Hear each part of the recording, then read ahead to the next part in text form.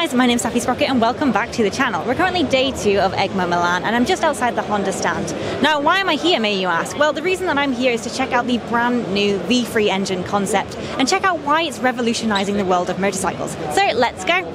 Now, this is the star of the show. This is the V3 concept engine that has an integrated compressor. Now, compressors have been extremely rare in motorcycles, especially when it comes to Honda's commitment to lightweight designs.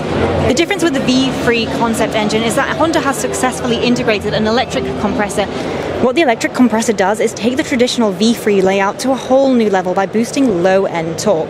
For those unfamiliar, torque is what gives you that quick punchy power from a stop, and having it lower RPMs means more agility when navigating city traffic and powering through challenging trails.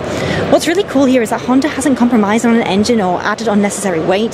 The V3 engine remains sleek, compact, and true to Honda's commitment to lightweight performance, but it also gives riders the punch and feel of a much larger engine. Basically, imagine the power of a larger bike but packed into a smaller frame that's easier to handle. Now, the V3 design maintains a classic feel of an internal combustion engine. However, by adding an electric compressor, Honda is adding the type of responsiveness usually associated with electric: instant, reliable, and controllable torque, right when you need it.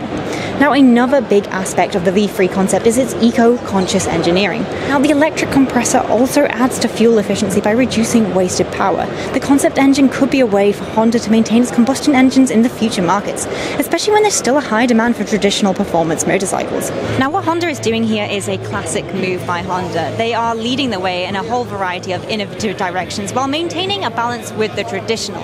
Now, let me know what you guys think in the comments below. Are you a fan of electrics, hybrids, or are you going to maintain your love for the combustion engine? I'd love to hear your opinion down below. In the meantime, my name's Safi Sprocket. Ride safe, stay crazy, and I'll see you next week. Bye!